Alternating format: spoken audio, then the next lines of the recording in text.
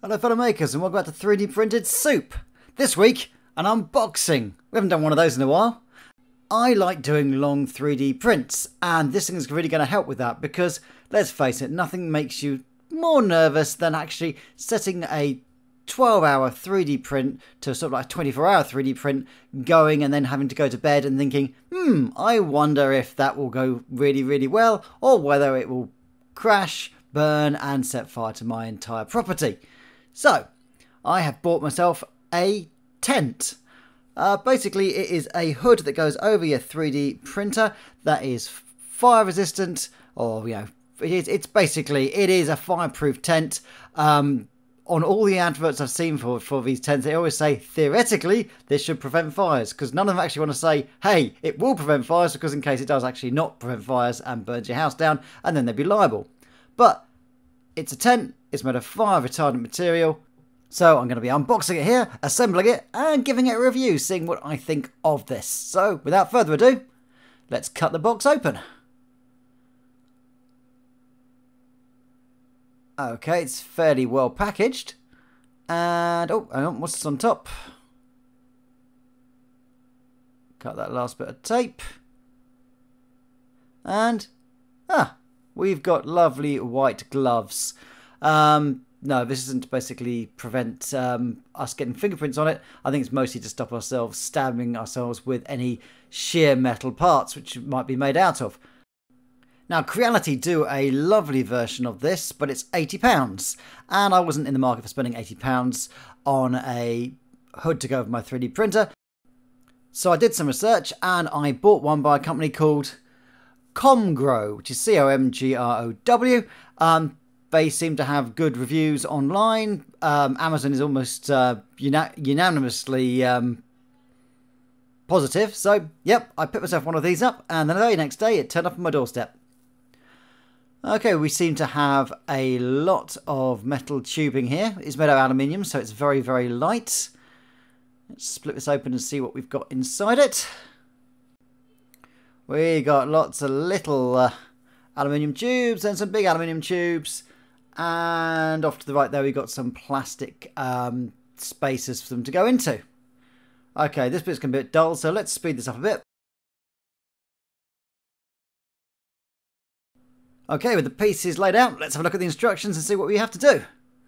We have got the hood itself here. Looks like it's inside some protective packaging, which is nice because, yeah, the amount of times that I've had stuff arrive and it's torn or it's damaged because it wasn't packed properly. Ooh, okay, that feels horrible. It's proper sticky, gummy plastic. But it doesn't actually leave any residue on your fingers, so I think it's just the kind of plastic they've made it out of has a funny finish to it. It's got a window on the front, and it's got a zipper that goes all the way around it. So yeah, that actually looks quite nice. Not quite sure how much stuff's going to stick to it. I imagine this is going to be a fingerprint / dust magnet. But hopefully a wet cloth should clean it off without too much issue.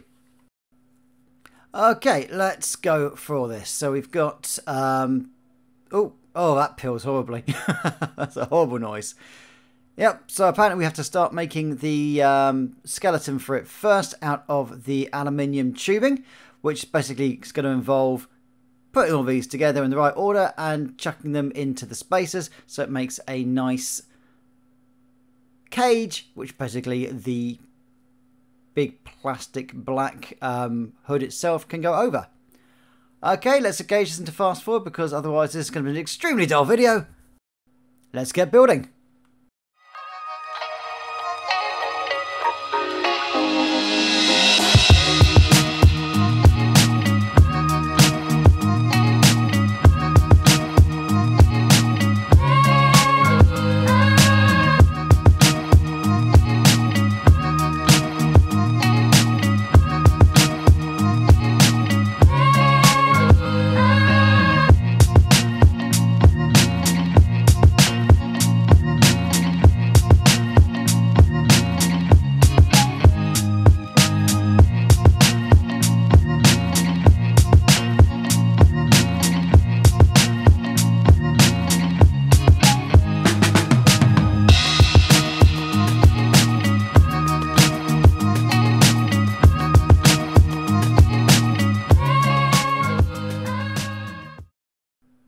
And with that, the construction is done. And this thing is looking really, really nice. It's got some nice features to it as well.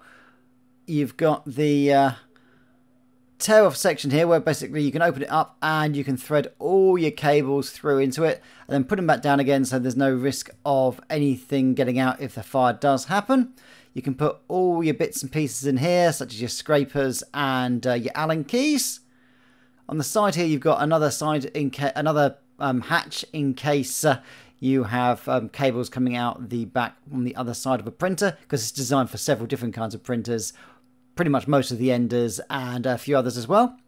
So yeah, this is great. So let's get around to putting the printer actually in. And yeah, the enclosure is big enough just to slot this straight in there. There's no issue at all. Doesn't touch any of the sides of it. Doesn't get anywhere near the hot end or any of the other bits that might cause a problem if any of the hot parts touch the outside of the tent. But yeah, you can just put it straight in, line it up, and there we go.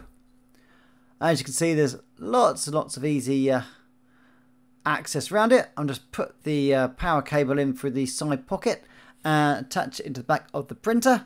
This is the Creality S1. Now, this section of the back here is for other cables you can put through. We can put an extractor fan on there. I'm going to use the big side flap here because this cable is quite large and it's going to go straight out into the power source at the other side. So just thread that through. And with that threaded through, I can just plug it. I can just grab the plug and plug it straight into my surge protector here. I'm also using a surge protector because, yeah, we want to avoid as much safety issues as possible. So, yeah, that's going to go in there as well. So if there is a problem, it's going to click off the surge protector, and also any fire is going to be contained inside this lovely fireproof tent. Now, let's try the zips. These are always a problem on cheaper stuff. And, yeah, oh, that zips around perfectly. It doesn't feel like it's getting hung up on anything, and I don't feel it's going to rip. So that's lovely. Just over the edge here, and, yeah, hasn't caught on anything, so yeah, I'm very happy with that. And here we are. It's a bit of a chunky beast because it's designed to take several different kinds of 3D printers, but yeah, this actually fits very nicely. Okay, let's take a look at the interior. It's got this nice metallic fireproof material all inside, and yeah, that covers the entire interior of the tent, so it can't burn down or let any heat out, and also keeps the thing nicely insulated so it has a nice constant temperature in there. And if the worst does happen, it should prevent the fire from escaping. As I say, I've also got a surge protector as well there, so if anything does happen, that should pop it off. So I should be fairly secure here. And yep, the tent just flops straight over the front of it, and you've got this nice thick fireproof window at the front, and there's the Comgrow logo. Now, one issue I wanted to fix was lighting, because it gets quite dark in there, and I'm going to have to record some of this. So I've got USB LED strips. So I'm going to take one of these, and I'm going to put that in through the same slot at the side that the main power cable is running through. And just thread it in. I'm using USB because it's there's a USB secure socket on my surge protector. And yeah, so that should make it nice and safe. And these are low voltage, so they're not going to create any heat or any issues. So I'm just going to tape these down using the adhesive back of the USB strip. I mean, these were designed to go on the back of TVs, but quite frankly, you can use them for anything. So just tape them down, stick them down, make sure they're nice and secure, and just wrap it around the plastic bit of the tent there. And let's see if these work. There we go. Oh, beautiful. Look at that. Lovely light, and that should make it light up lovely. And with the LED strips attached and the printer installed, we can now see what this thing looks like when it's running. And there we go. Yep. And the nice thing is, because the interior of it is actually metallic, it all pretty much reflects the light from the LED strip and actually diffuses it nicely through the entire tent. So yeah, that has worked out very, very well. And yeah, I'm liking this thing a lot. It's neat, it's tidy. I mean, the plastic's a bit sticky and funny, but I imagine that's part of the fire retardant qualities of it. But yeah, it's not catching on anything. There's no issue. And this is just looking absolutely nice. It just sits there right in the middle of my 3D printers. And yeah, I mean, it does stand out like a sore thumb, but quite frankly, the fact it adds extra safety to me printing out my long prints in my little studio here really, really, really makes me feel a lot better about running this thing. Yeah, very happy with that. There's a little LED box that keeps the LEDs running, and there.